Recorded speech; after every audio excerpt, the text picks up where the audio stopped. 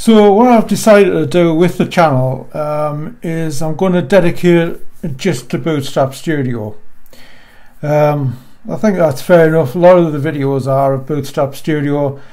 I think I've made about 150 of them. But as long as the developers are prepared to give me free updates, then I'm prepared to make, like sort of all the videos.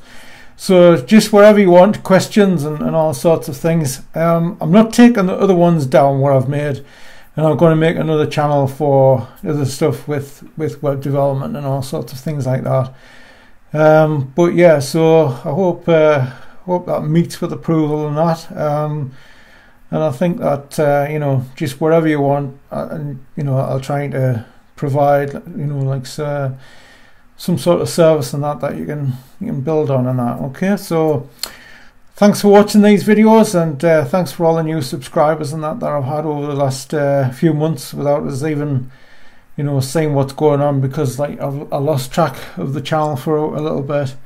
And also there's like one or two videos when I've looked back, I don't really think some of them weren't as accurate as I thought they were at the time, so they need redoing and stuff like that.